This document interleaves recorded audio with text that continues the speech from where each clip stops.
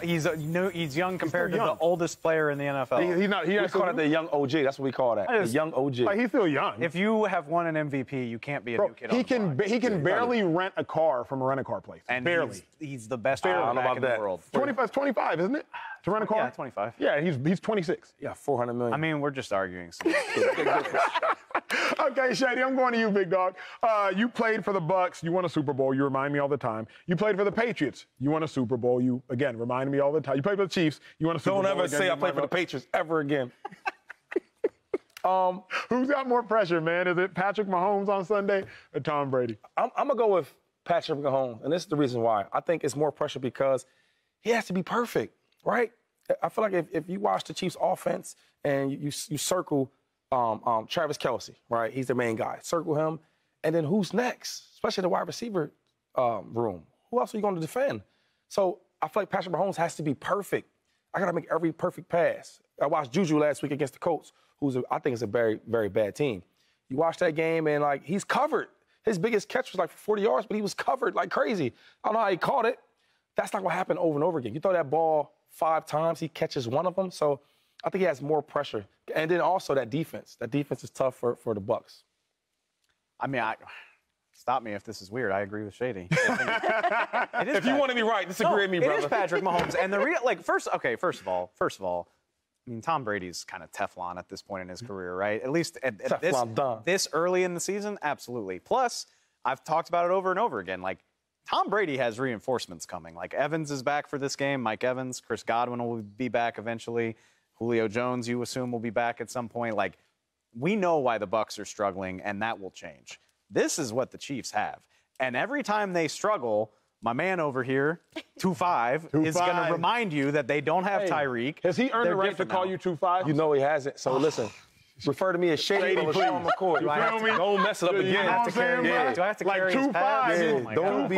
You got to go through some things. We went through some things together. LeSean, all right? I'm sorry. Exactly. It's going to be Mr. McCoy in a second. I'm sorry, Mr. McCoy. What's wrong with him? Point is, every time this dude struggles, LeSean is going to have something to say about it. That's right. So, yeah, it is Patrick Mahomes. Joy, more pressure, Mahomes. I also agree with Mr. McCoy. No, Joe, you can call me 2-5. Got it. Come on, man. Listen, this is how it goes. This is how it goes, Dave. No, I agree with you because, what kind of pressure does Tom Brady ever have? But I love this matchup because it's such a good way to measure what the Chiefs actually are. We've been talking about this in our group chat. Like, are they going to be able to do this against Tom Brady and the Bucs? They don't have any more reinforcements coming. This is what they're going to have to do. Patrick Mahomes is going to have to be perfect.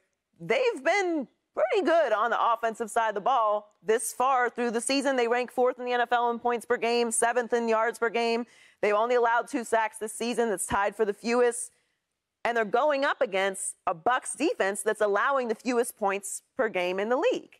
So that's a perfect matchup. This is the best way for the Kansas City Chiefs and Patrick Mahomes to measure what their offense really is. Go up against a team like the Tampa Bay Bucs who's not letting anybody score. If they can get it done this weekend against Tampa Bay, you got to feel good about yourself if you're Kansas City, even without Tyreek Hill. This is the best way to measure what you got at this point in the season. This is a perfect opponent. As far as Tom Brady and the Bucs go, to everyone's point, they're getting pieces back. Yeah. They're going to be fine. We've seen Tom Brady do this how many times? So I don't have any doubts about whether they're going to get it on track or not. It's just a matter of if they're going to do it in the postseason this year. But we know what Tom Brady is, and we know what they can be when everybody's healthy. They have, it's a game-time decision for Godwin and Jones and Donovan Smith.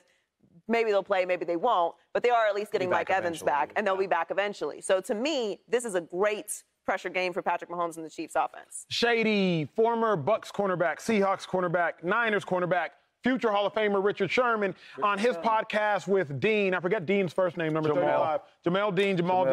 I know, I'm like, Jay Dean. He said that the Chiefs what did he say? He said the Chiefs offense looks totally different. He said they're not as scary. That's what he said. He said they're not as scary, they're not as explosive. You've been on this train early. Riddle me this. Will the Chiefs, in your mind, get exposed playing against one of the best defenses in football on Sunday? A lot of pressure, right? Exposed. I can't expose for who they are. I can't put exposed with Patrick Mahomes and Andy Reid. That doesn't go well. But let me ask you this. I'm going to answer for you. Okay. I think that Andy Reid and himself is the GOAT, right? And he's going to find ways to get things popping on offense. Yes, sir. I remember him saying this. Deshaun and him had a little disagreement about something. He said, listen, I'll bench your. He said, you can say that word. You can say that on television. He said, I've won playoff games without T.O. and Todd Pinkston. I know y'all don't even know. You know? I know Todd Pinkston. So I'll just say that Andy Reid can get it done, and Patrick Mahomes is Patrick Mahomes. But to answer your question, exposed, but I've been saying it. I played over there. I've seen it. They're not as explosive. Andy Reid's an explosive offensive coach. That's who Patrick Mahomes is. We watched last night them deep balls to Tyreek Hill. If his Tua is healthy and he's not out there and you put Pat in there, that's 6. Twice.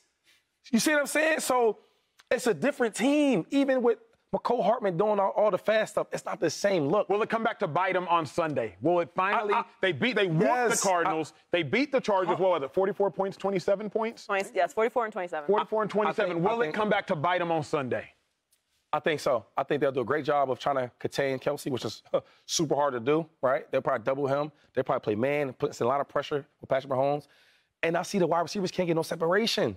Let me ask this, though. Because we know, the styles make fights. Mm-hmm. And I agree. They don't have the knockout punch. You agree with your boy? Yes, I do. They don't. Okay. I did before. You have it. I did before. But hold on real quick. You good? Look, in the group text, it's not that she finally said, Shady, you were right. No. Hold on. I don't want to pat myself on the back. Oh, too late I did. I don't agree with you. I just still think they can be good. They can. Win without they got Patrick Mahomes and they got Andy Reid. They don't have the knockout punch without Tyreek Hill. Right. That's for sure. But every boxer doesn't have that. We've seen fighters win with a bunch of punches, wear the other guys out. We've seen Tom Brady not have a knockout punch in New England's death by 1,000 cuts. That's what we used to call it. Now, I know I don't compare anybody to Tom Brady, but I'm saying there are multiple ways to run your offense. Like Tyson? I've never seen Tyson without a knockout punch. Yeah. But Floyd does it. Floyd does it. But I'm glad you said that. Uh-oh. The Chiefs' offense is not a Floyd Mayweather offense. High power up top, air on, and speed is everywhere. But can't Andy Reid adjust the best to the new personnel? The best teams adapt, man. That's what they do. But here's what actually I think the difference is. It's not about Floyd's offense. Right. It was always about Floyd's defense.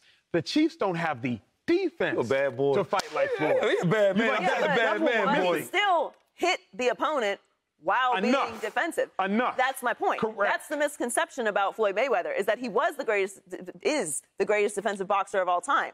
But he was still hitting the other guy. It's not like he was just blocking every punch and not doing anything. Go ahead, Dave. I mean, they're not as good as the Bucs. I think the Bucs have the best defense in the league right now, but the Chiefs' defense, and they're not bad. It's a good defense. But I don't think they're good enough. When we talk about Tom Brady having won all those Super Bowls, remember he had his first couple years the second-ranked defense, fourth-ranked defense, second-ranked defense in 4 of his first 5 years. Chiefs currently have the 16th-ranked defense. So it's like, if Mahomes is going to be Floyd and the Chiefs are going to be Floyd, y'all better step y'all defense up.